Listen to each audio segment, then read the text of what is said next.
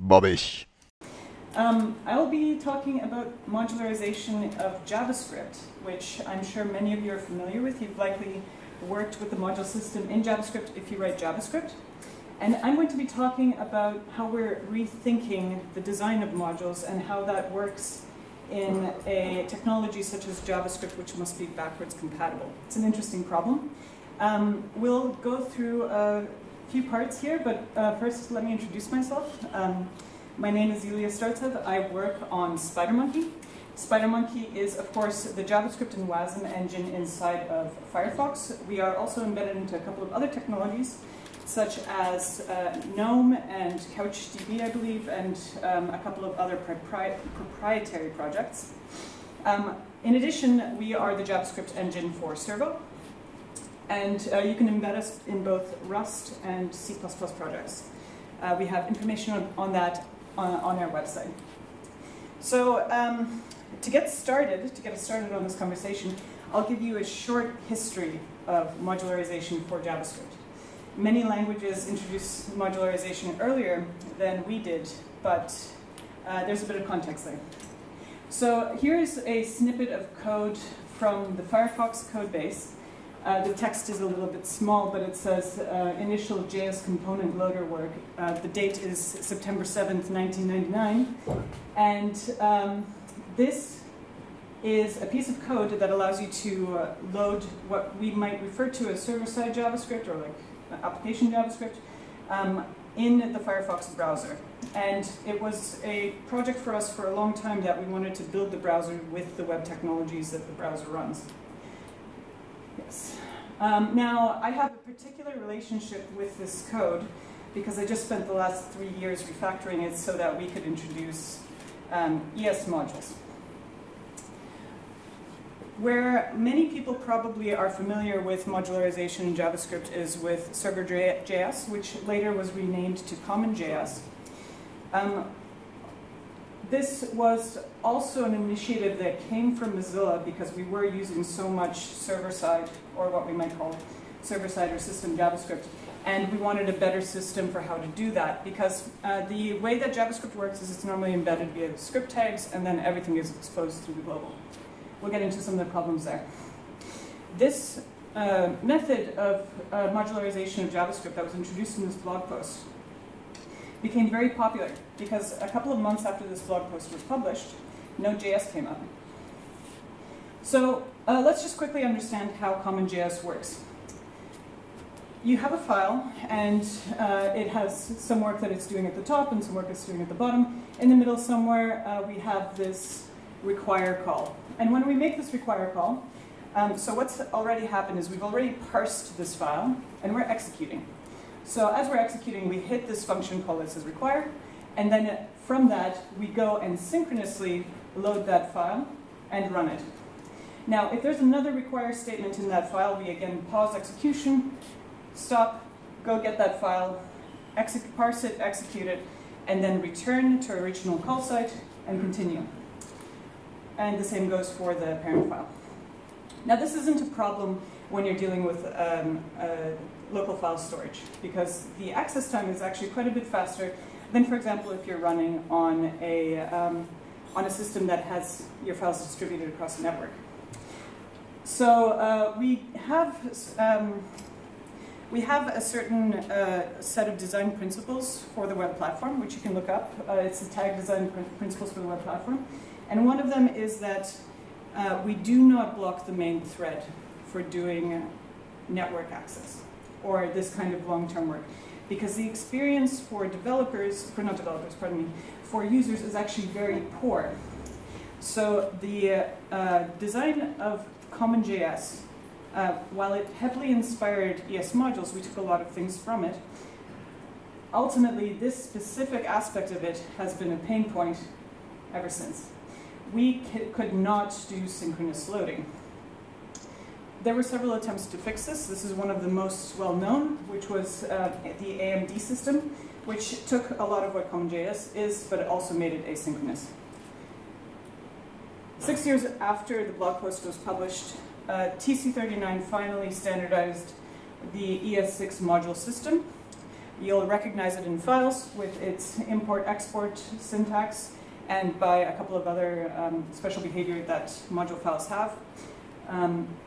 Everyone was very happy that we got this done. In fact, look at this lovely graph of module usage on the web. It's doing everything it should be. It's going up and to the right.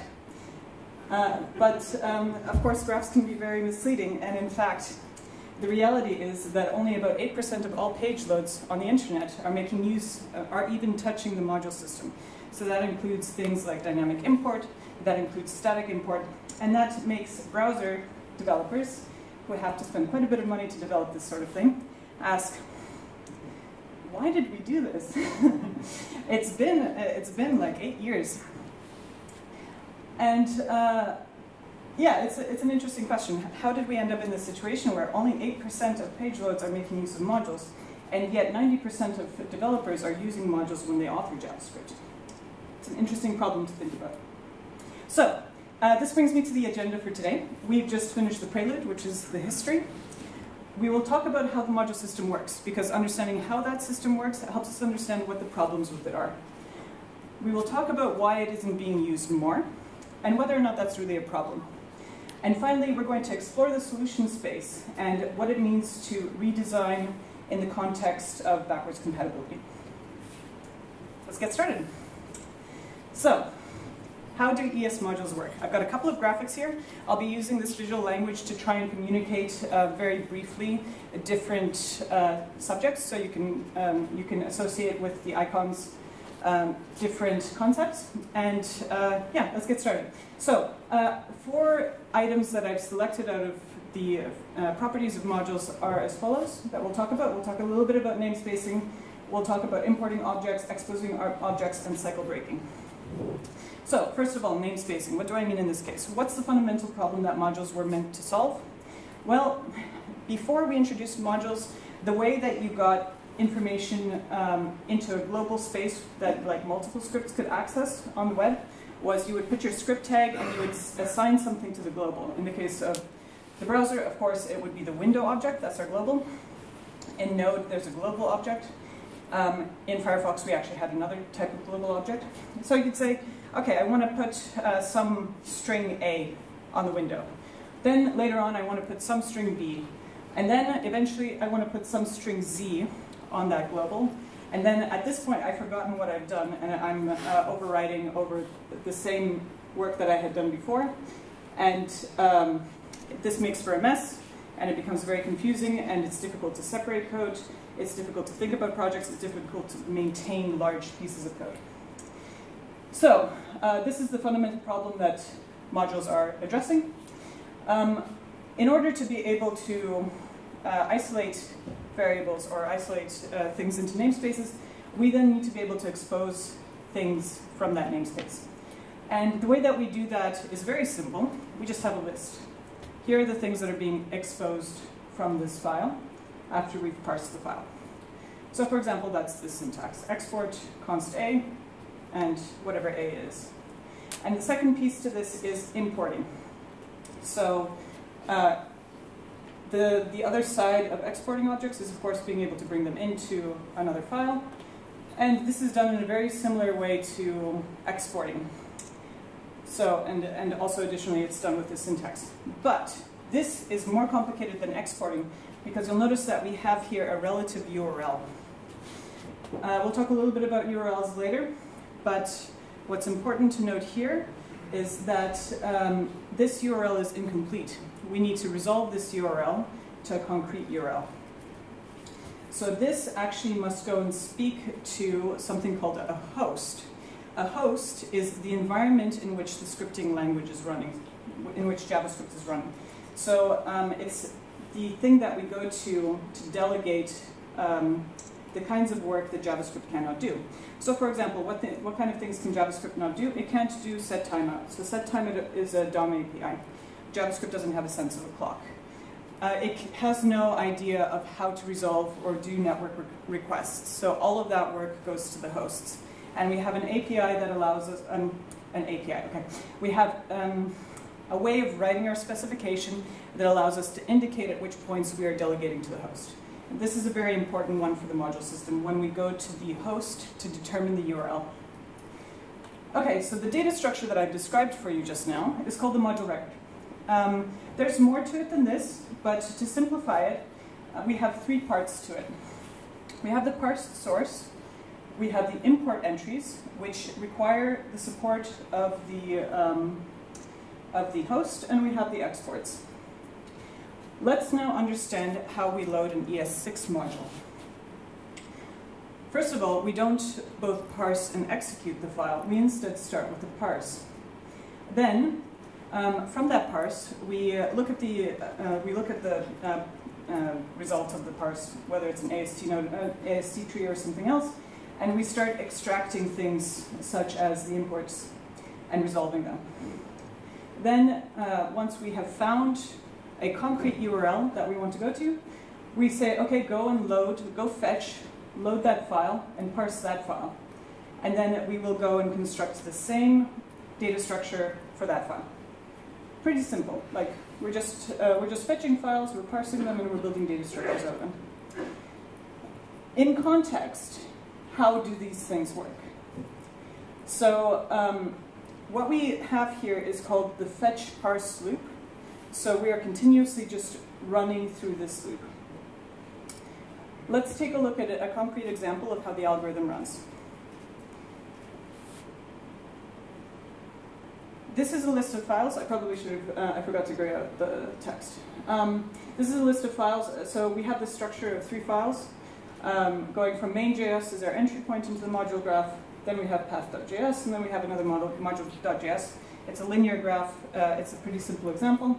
So let's go through this rather quickly. Main.js has not been fetched or loaded or linked. Probably this is your script tag that says type module and gives you a URL. So at this point, we're like, okay, we just need to get main.js. We've changed the state to fetching. We fetch the file.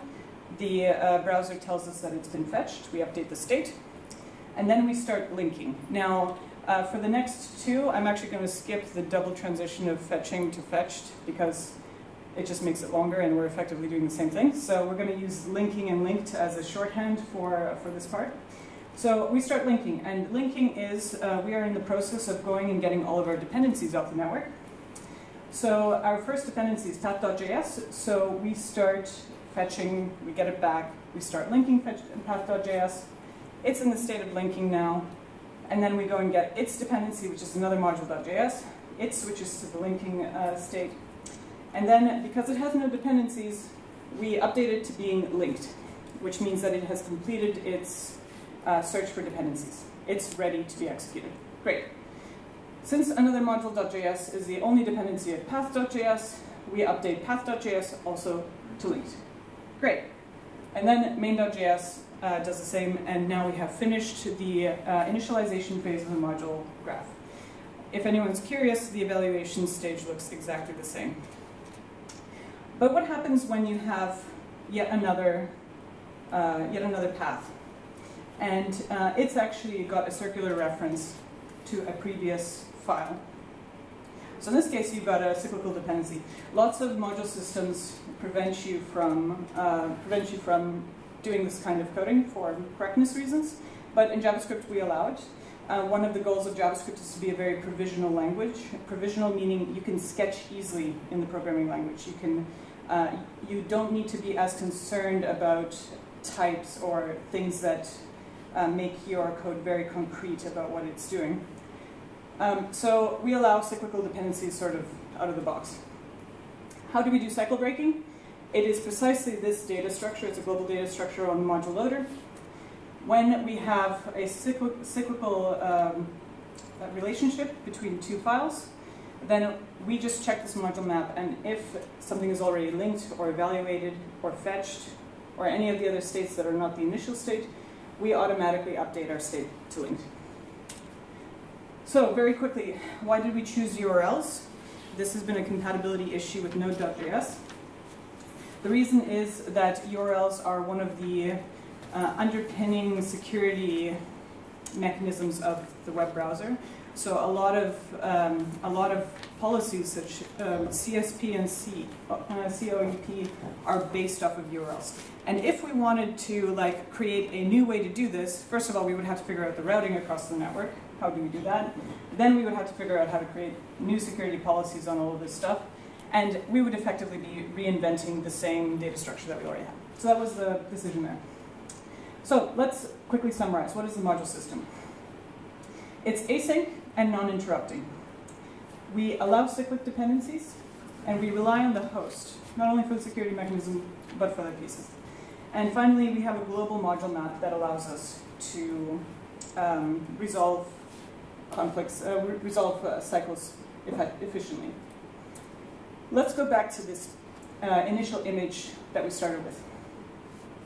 So the problem that we started to notice was, as a committee that we noticed, was we were having low usage of modules, but they were very popular.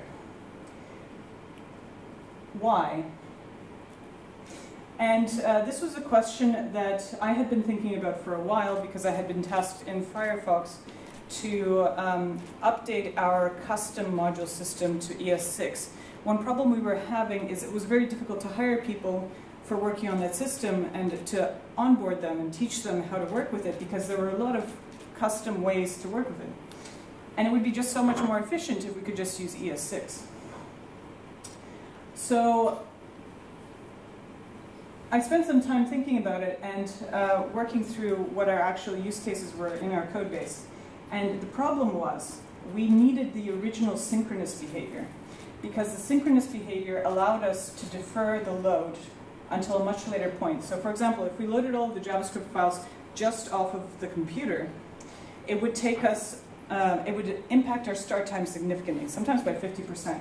So that was a reality that we couldn't do, that we couldn't pay for. So moving to ES6 modules as they were spec'd sounded really great, but it wasn't something that we could ultimately do. So I've introduced a proposal to committee called Deferred Module Evaluation. What this proposal is trying to do is to highlight the problem that we're having on Firefox and also try to understand how we can solve this that's compatible with the web context. Because if we solve this just for Firefox, then one day someone down the line might introduce something that allows us to do this, and we're going to have to do the same 3-year refactoring that I've just been through. So here's an example file. Let's say you're importing a method from a.js, and it's being used in 3 different functions. They're all rarely called. You don't call them at startup. You call them eventually, but you definitely don't call them now. However, we've already done the link parse evaluate loop for a.js. So a natural solution to this on the web would be to use dynamic import. So that's great. Here we have an async function with a dynamic import with an await in there. And what impact does that actually have on the code base? Well, the impact that you end up having on the code base is all of your functions that were using your method now suddenly need to be asynchronous. This is something that we might refer to as being very viscous. This is a viscous change.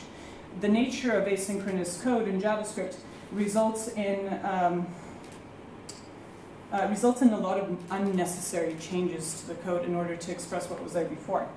And what's happening here, when you think about it, these awaits are not meaningful in terms of what the code is doing. They're meaningful as a layer of performance on top of what the code was originally doing.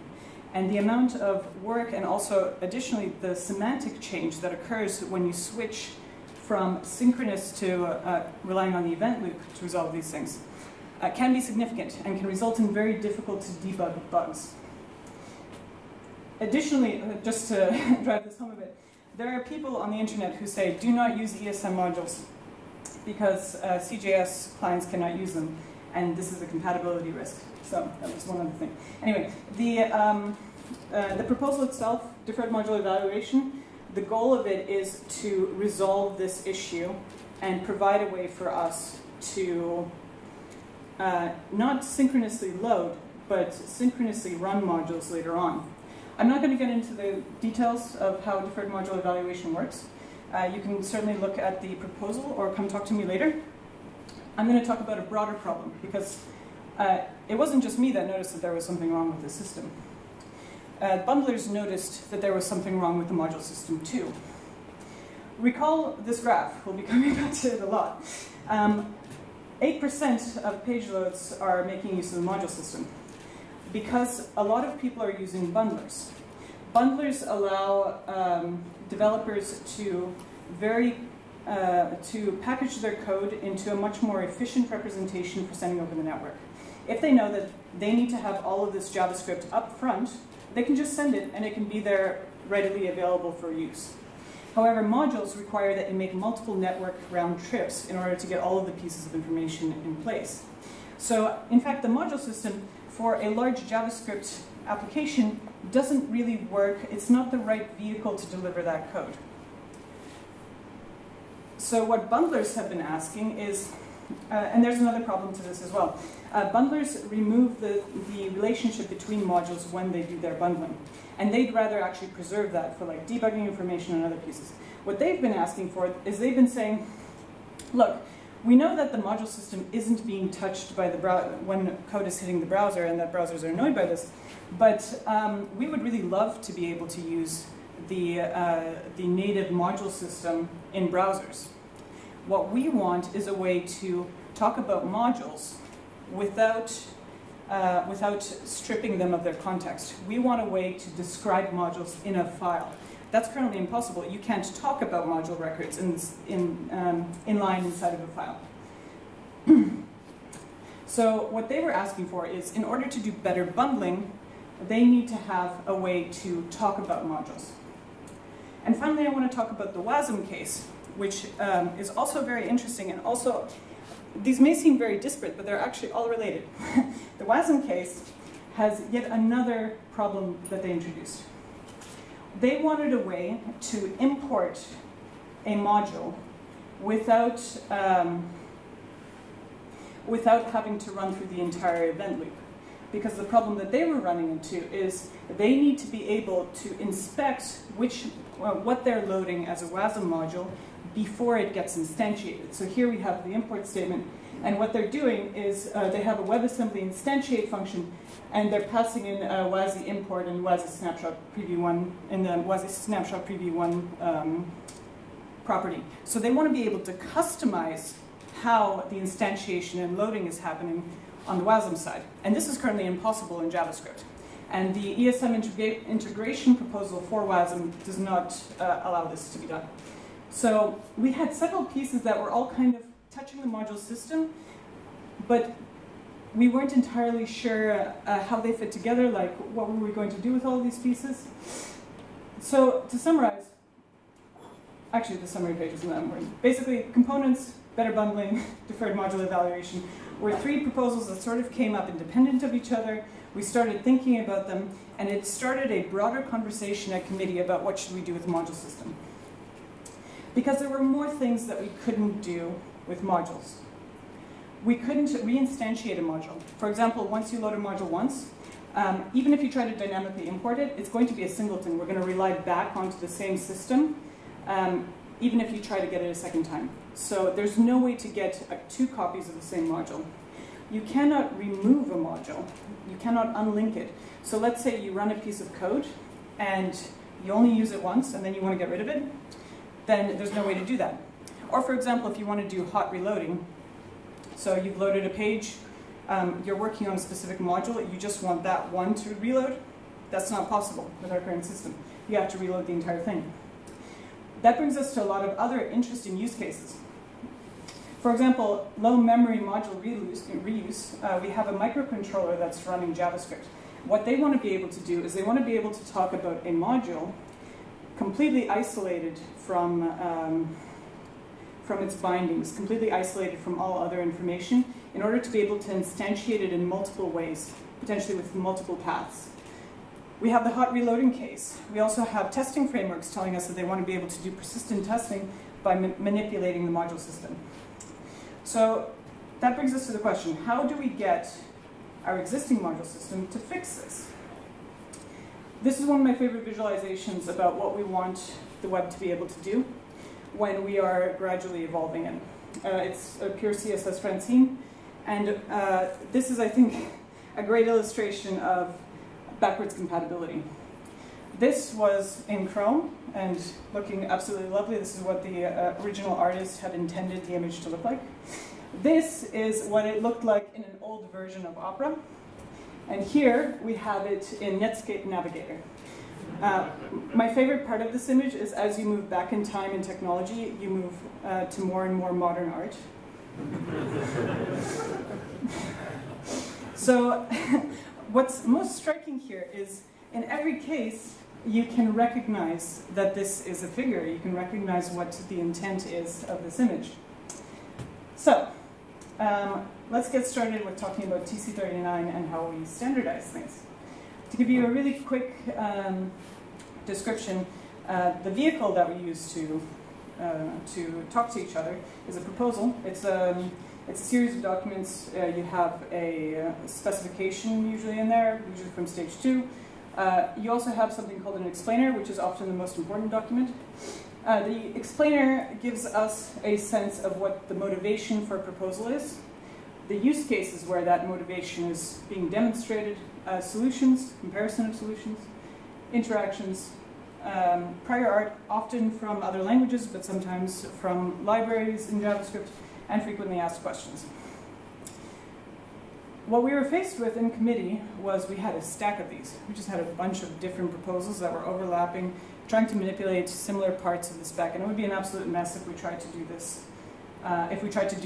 Using our usual process. The other thing is, at committee, what I've noticed is that it's very easy to become overwhelmed by information.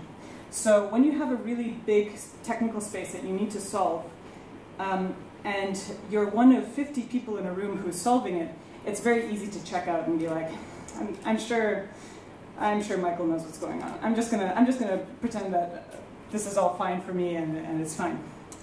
But that's a problem because having people check out and not pay attention means that we don't get as strong critique.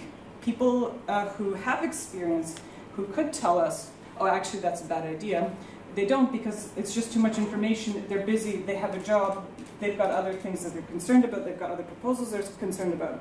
So structuring information in a way that is digestible, that is a way that we can move quickly through using a shorthand to describe to one another the problems we're solving, why we're solving the problems the way that we are, what we've considered, how it's all structured, it facilitates critique, which means that we can more clearly articulate to one another why something is a bad idea.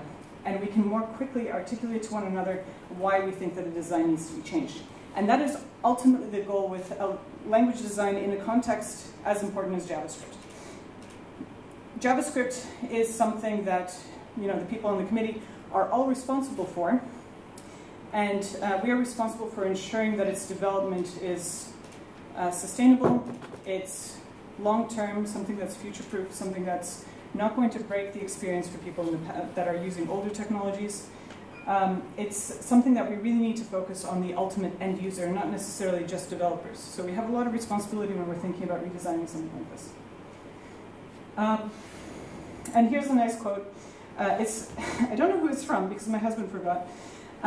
But architecture is a way to deal with the how questions. And while what I'm going to show you isn't exactly software architecture, it's rather a structuring of proposals and how pieces fit together, it's more like a tech tree. I think that this is an interesting thing to think about because we are sort of thinking about how do we do this.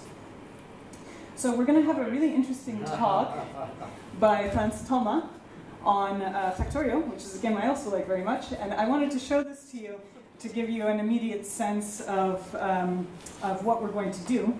This is the tech tree from Factorio, where as you're building up your factory, you are choosing which components you're going to select and develop. And as you select certain things, it gives you abilities to do things that you didn't have before. For example, you might be able to do things faster, that's an ability. You might be able to build bigger factories, that's an ability. You might be able to do more science. I'm sure Franz will talk about this in depth. But I'm of course not the first person to mention this. This is coming up in various circles. This is from WebAssembly. This is their post-MVP roadmap, also inspired, it's a communication mechanism as well. It's also inspired by video game skill trees. And here it's talking about what's going to happen after 2017 in WebAssembly. And I'm sure, I personally am very excited to hear Andy Wingo talk about this. But here we have 2017 as part of the roadmap for what will happen in WebAssembly. We have compiled to JS languages, but also more generally compiled to higher level languages. In particular, languages that need GC. And this is a proposal that is finally moving forward in WebAssembly. So to give you a little bit of context in terms of the standard space, this kind of visualization can be really interesting to have, even if it's a snapshot at a certain point, to be able to identify where we are in terms of the development of the standard. So, in committee, in fact, I introduced the concept of layered proposals in a different context, which was pattern matching, but it was the module group that actually liked the idea. And what we're doing is we're doing something called a layered proposal. It's a new concept for us. It's a new way for us to communicate this information.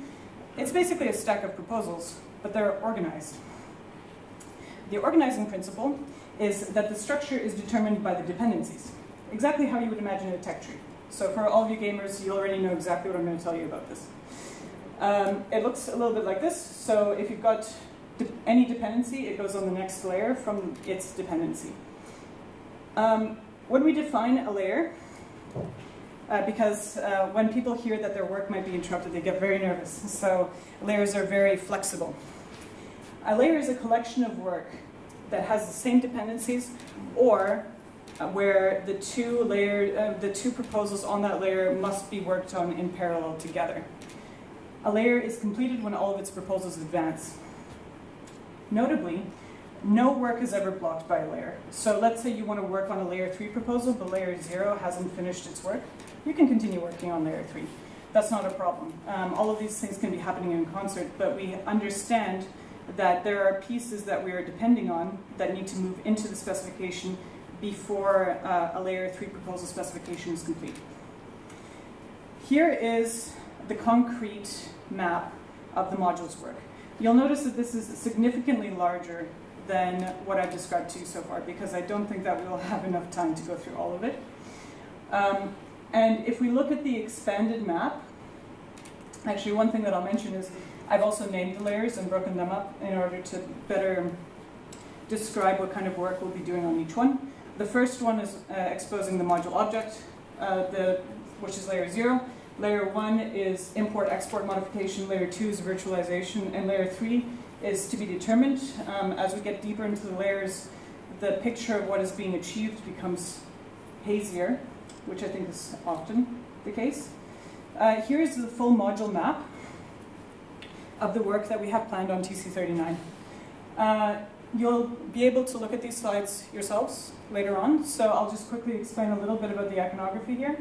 The dotted lines are the capabilities that are being opened, and the solid lines are the concrete proposals that make up the module system refactor. We're going to look at 2, and only 2, and we're going to look at the layers that it unlocks in terms of work. So, our focus is fundamentally the module record that I described to you earlier. So you already know what this is and how it works. And let's take a look at what the refactoring looks like. So, wait, I'm missing a slide. Okay, that's fine. The module record. Why is the module record a problem? Why do we want to change what this is? Well, the problem with module records is that they require a host. They require that you have information that isn't present purely in the file. The only information that's really present purely in the file is the parsed source. Import entries require that you call out to the host and ask, where am I going, where am I? In order to get that information. This is binding information. And exports can also require binding information. So this becomes a problem for certain proposals like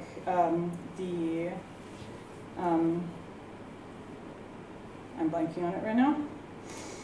This is a problem, for example, for microcontrollers, because they want to be able to reroute where modules are pointing to, just from the source.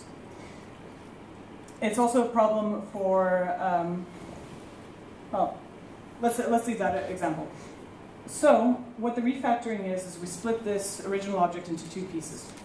The first piece is the module source, which just has the parsed source, and the other piece is the module. It's called module. It's sometimes called module instance if you read the proposal text, which takes on the binding information. Ah, yeah, that's what I was looking for. Okay. Module source is very simple. The purpose of module source is to contain statically analyzable information and nothing else. The module, or the module instance, or various other names, it's being worked on two separate proposals. They're called module expressions and module declarations, but they both do the same thing, which is they expose the unevaluated bound module record that we saw before, but it's unevaluated. Yes, okay. And this unlocks the following two layer 1 capabilities. The first one is import reflection, and the second one is import attributes. Import attributes, some of you may be familiar with it already because we've had a very popular proposal called import assertions. Import assertions allowed you to change the parser that was used for an import to JSON, or alternatively to CSS. We just pulled that back to stage 2. The reason that these two need to be worked on together is because they are populating the same syntax space. And we were having, it's not the reason why we pulled the proposal back to stage 2, but one of the things that we needed to do was to understand how the two sides of the import statement would interact with one another in terms of the design of the import statement. So prior to these two proposals, these two boxes didn't exist. Import assertion introduced this box here, and we spent a very long time on the syntax, which looks very simple. It used to be called assert. We're trying to rename it to with. It took years to get to this point. And then on the left-hand side, we have this new module syntax, which we are also still discussing because the load modifier, the name of it's going to be module. But if you're familiar with JavaScript, like what have you been loading this whole time if you haven't been loading modules? So now you're going to be writing import module for what? So there's still some discussion in terms of what the syntax level design is going to look like for these. The other thing that the layer 0 proposals unlock is ergonomic multi-threading. In the past, if you wanted to send a script to a worker, you either needed to have it already in a file, or you needed to use a blob URL string and pass that into a worker. Of course, a blob URL string will run into various CSP security mechanisms that can become annoying, and then you start modifying your CSP in order to accept them, which isn't what we want. So, and additionally, like, you would have that string instantiated in multiple places. So what many folks have been asking is to be able to ergonomically pass dynamically created modules in the context of a file to workers. And that's exactly what we have here. This is new syntax. You have the module keyword. And what we're doing is allowing you to pass that module and add it into a worker or multiple workers with multiple instantiation. Finally, the last thing that this allows us is, because now we have the module keyword, in the exact same way, we can do inline modules. So bundlers now have a, well, they don't now have, this is what we're working on, we're still specifying this work. We will be able to give bundlers a target where they will be able to make use of the browser's module system. And that looks like this. Again, module keyword, and then you can import at the bottom of the file or in other files that import the main file. This gives us better bundling. So, just to bring us back to the whole map of work that's going on, I have not touched on a lot of capabilities. I haven't, for example, touched at all on synthetic modules, where let's say you want to define your own module type that's like giving you TypeScript types. I haven't talked about that. I haven't talked about host virtualization, which allows you to modify how imports are done or how things are evaluated. I haven't touched on evaluators. And I will say that while I have put everything that I could on this slide in terms of what we're working on, I personally don't know if all of this will go in, and this is just work that we are currently thinking about. For example, I'm personally very unsure that we're going to do sandboxing. You can come talk to me about that later, about why I think that might not be possible. So this gives you an idea. We'll be filling this out over time, over the next 5 years, I believe, is the work that we're looking at. You'll see things land slowly, some things will land quickly, and we are very happy to have feedback. So this last page is some links. If you're curious and want to learn more about the work that we're currently doing, please feel free to get in touch with the champions if you've got additional use cases, if you've got additional problems with the module system. We're very interested in hearing from people and better understanding what they need as we design. Thank you.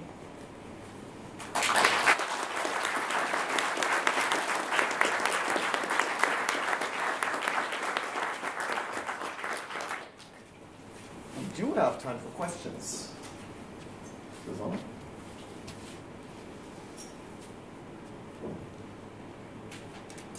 I have a question. You said stage 2. Could you describe the stages of the standardization process?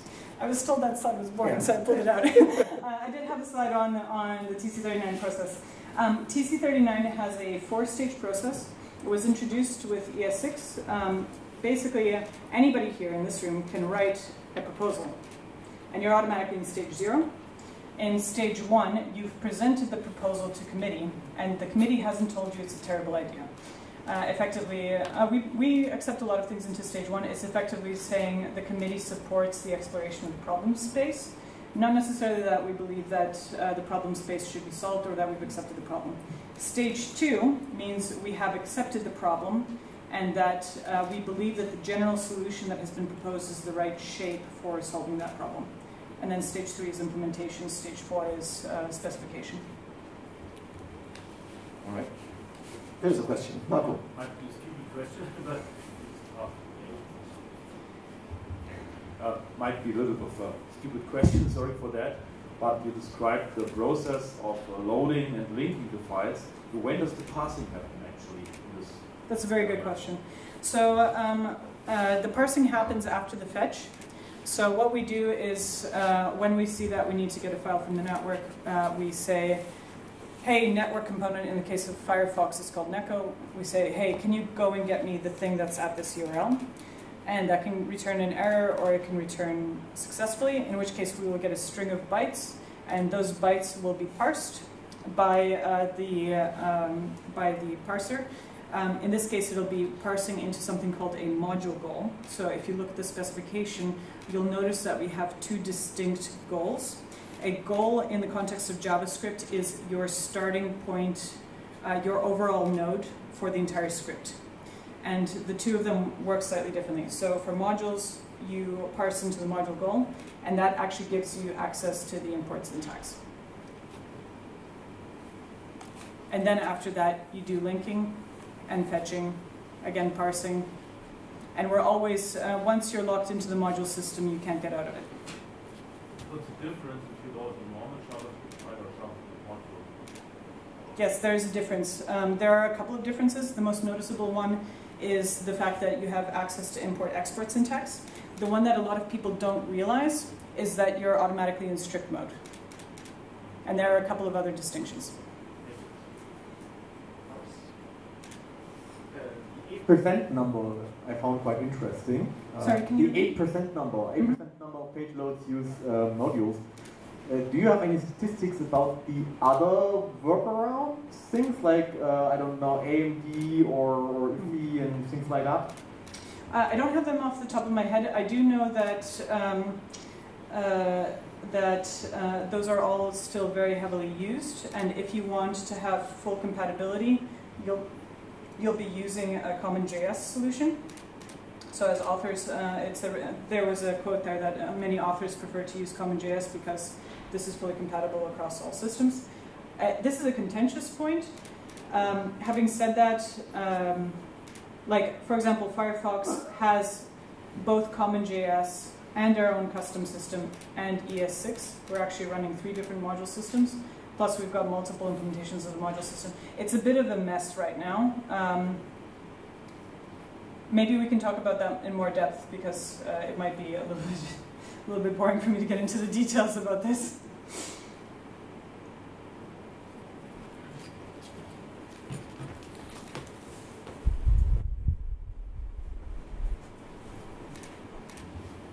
Thank you. This was a really great presentation. My question is, if I understood correctly, you also work quite a bit on the implementation side of things. How do you balance your time between working on proposals and the committee versus implementation? Like, do you have a goal in mind? Does it shift? Like, how does that process look like? I overwork. In a perfect world, I'm working 80% of my time engineering, 20% of my time on specification. In reality, when you have a committee meeting coming up and you also have a deadline to ship something, or you have a security-sensitive crash, you just end up working too much. And that's something I try to be careful about, especially today. But unfortunately, standardization ends up being very much volunteer work because there are a few places that hire you to purely work on standardization. So you said that in JavaScript you really need to be fully backward compatible. And I saw one example where you had these first-class modules that you pass around. You suddenly have a module keyword where probably there wasn't a module keyword before. Does this mean that module has been a keyword forever, or were you introducing at that point? And are you now stuck with the set of keywords you have, and you can't add any new features that don't involve these particular keywords? That's a great question. Actually, there's a talk by Pierre Etienne, I don't know if I said that right, that I'm actually quite interested in looking at, which is tolerance towards change in a system. The way that we design a lot of things in JavaScript when we're adding new syntax, for example, is we're looking for things that are errors. Because errors are a place that we can replace that with actual functionality, and in most cases it's backwards compatible. I kind of fudged it a bit. We have broken backwards compatibility in very specific cases. For example, indirect eval. We broke backwards compatibility on indirect eval because if we didn't, it would have been impossible to implement JITs. So we do sometimes actually break with the past, but oftentimes the places that we choose to break are very specific. For example, error space. Why can we introduce new syntax to the language? It's actually kind of controversial because introducing new syntax will break on older browsers. But the idea is that if something throws an error, then this is less of a failure mode than other types of backwards compatible breaking changes. And in the case of the module keyword, it's because the way that we parse it with the curly brace, that's invalid for other types of variable names. So if you have a variable named module and then you have the module keyword and you've got that curly brace with no line break. So we have automatic semicolon insertion if you want to come talk to me about that later. How the parsing thing works here is a little bit complicated, but we have a mechanism. So you said that the code is parsed first before the imports are resolved. But this means that the imports cannot change the syntax of the script. Exactly. So, I mean, will there be a proposal or some additional, or is there a road to get there to, say, allow macro or whatever to be exported by your imports? Because then you have to defer your parsing step, and then I'm not even sure how cyclic dependencies will work out. So, I mean, is it time to drop these, or? That's an excellent question. Was there a comment? I heard someone say something. That's an excellent question. There is a proposal later down in the layers, deep, which allows you to customize how modules are evaluated. The way that we're handling that specific incompatibility that you brought up is you will have to put the new module tree that has a custom evaluator into a separate compartment, which doesn't touch the global module loader. So the global module loader is always defined by the specification, but there is a proposal that will allow you to write a custom loader where you can pass a custom eval function. And for example, that custom eval function could, for example, parse Python, and then you could suddenly start loading in Python scripts via synthetic modules. I don't know if this will actually happen because there's a lot of complexity that opens up when we say that you can specify custom evaluators. So hopefully that answers what you were curious about. We are thinking about it. I don't know if it'll happen. Right. Any more questions? Then we're done on time. Thank you, Yulia, and for raising